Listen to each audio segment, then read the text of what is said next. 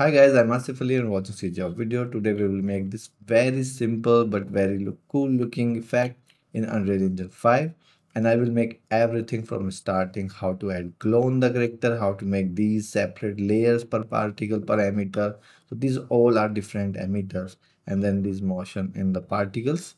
So you will learn everything in this tutorial if you follow this from starting to end. So let's start this tutorial. So let's start this. So I have this character. You can use any character. And if you want to glow on the character, I have already some videos like this one, this recent one, to add a glow on the character. But I'll make a quickly glow on the character also. But now we will working on the side of the around. So for that, I'll just right click, make a Niagara, and I'll call it NS Aura.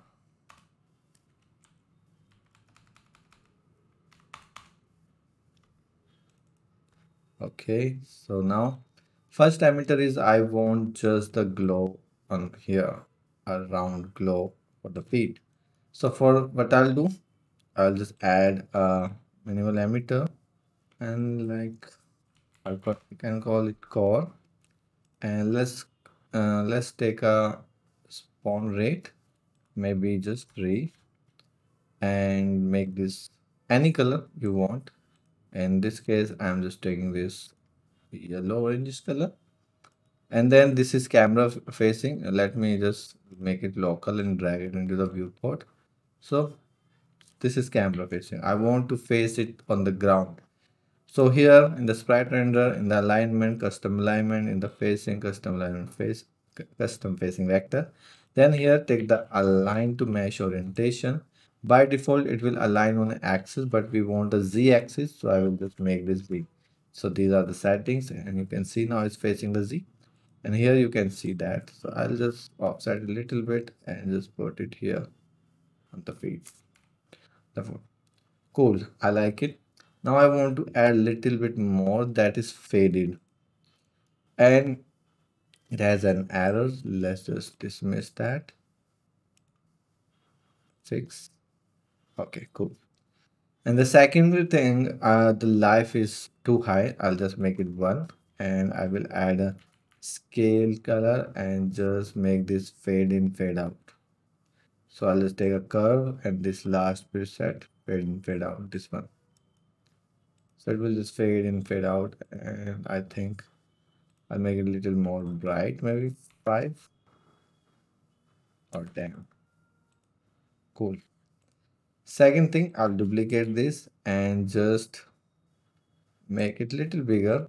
If I make this like 20, 50, and make this,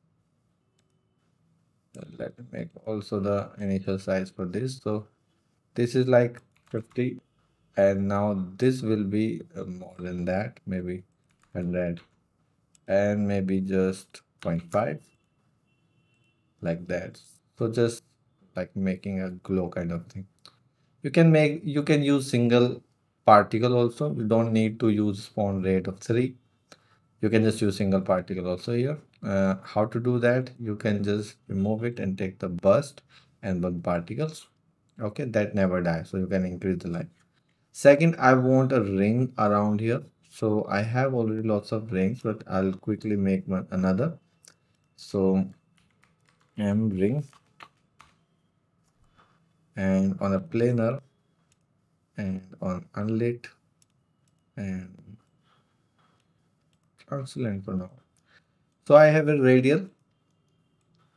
I'll have this radial. So what I'll do, I'll take another and I will actually invert this one. So basically, if I preview this one, this is how it looks. If I invert this, this is how it will. This one, I will make it little more sharp. If I preview 50, so it will be very sharp. And now if I multiply both, I will have something like this. You can use now power to control how much you want to like thickness of this ring, like this. And I think I can increase the size of this also, maybe 0.6 or 0.5. Yeah.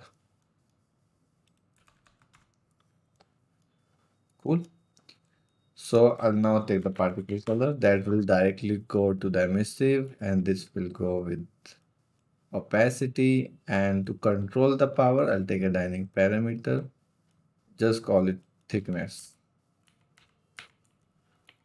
Okay, I'll just save it.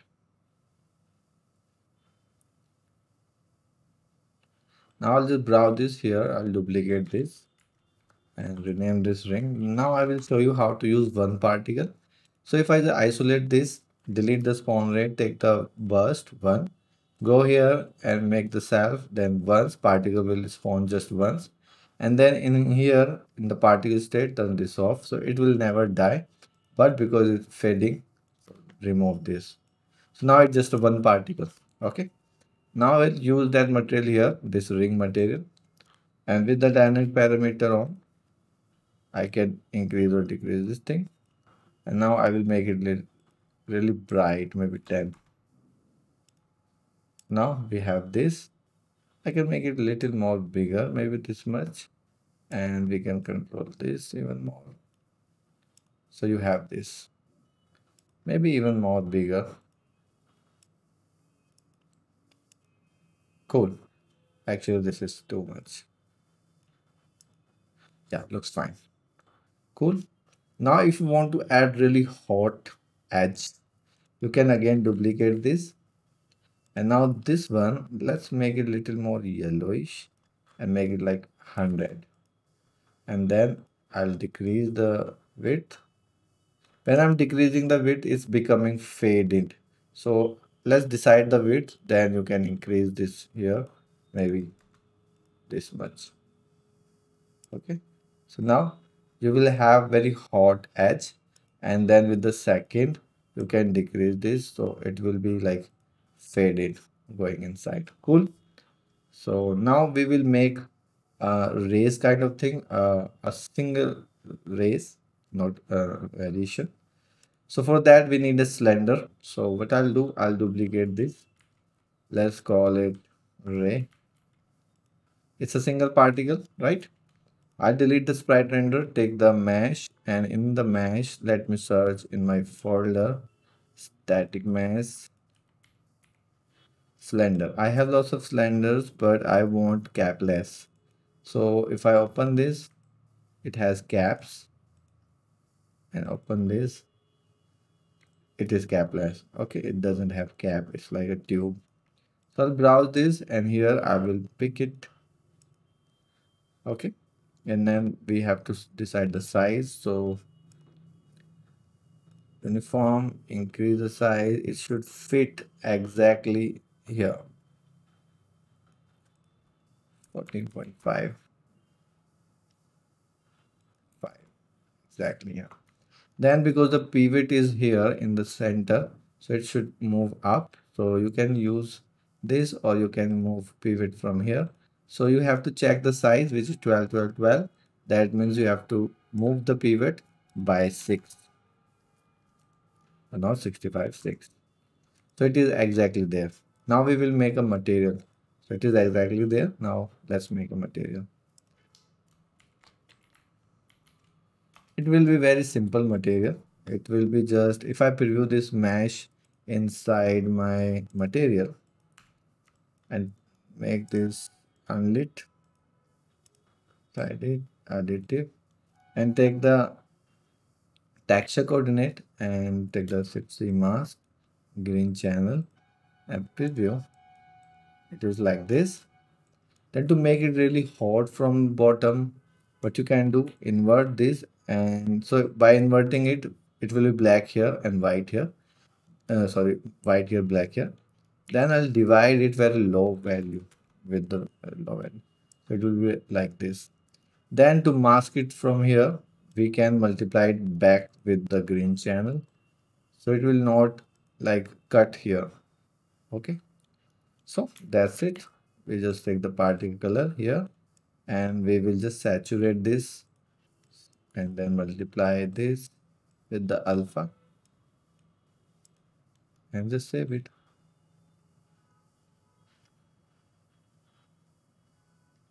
I'll browse this, and in the effect, in the slender, override the material, choose that material here.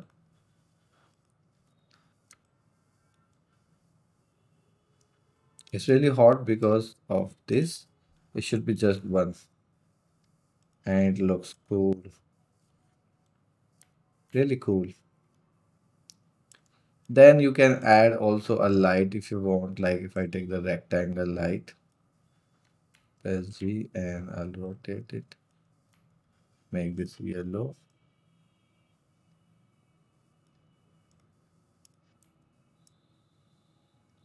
Just to like make it like it's linking with the environment.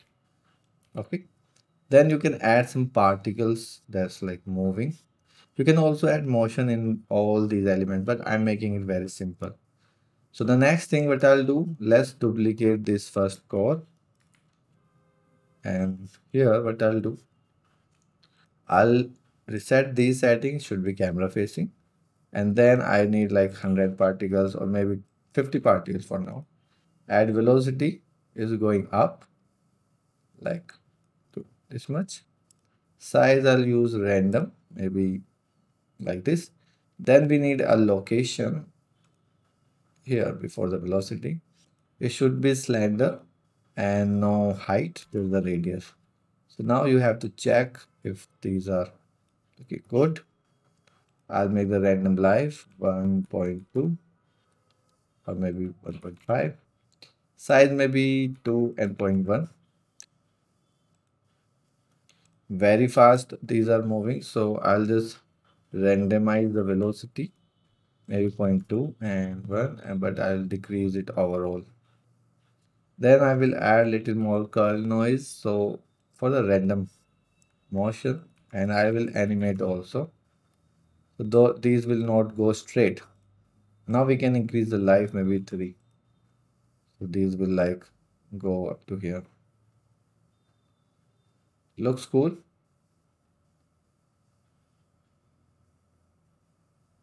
Yeah, we can increase life even more. This will go around here. And I think spawn rate is too high. 20 is enough. Cool. So this is very simple thing. And if you want to add like glow around the character very quickly like a Fresnel, you can do that. So select your character and search here overlay material here. Then make a material and overlay. You can name it anything. I'll just make it quickly additive, unlit, and I'll take a Fresnel. I'll make it 2, make a power just to control, make a parameter, call it power, default value 2. This will go in the opacity. In the color, let's make it parameter color. Default, I'll set the yellow to match it with the character, with the effect, and let's save it. Right click, make an instance, and just drag it into the character. I'll open this.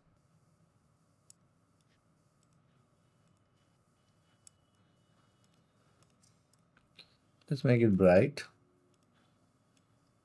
It's not visible on the, oh, it's not actually applied. Wrong thing. This is my character. Yeah, now it's applied. And now with the power, we can decrease this if you want. And the color, we can like make it 2. So now you can see, we can control this. Cool. So this is our effect.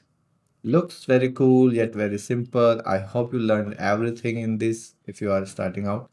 And if you have any query, just comment below the video. I'll definitely reply. So thanks for watching. Keep learning and bye-bye.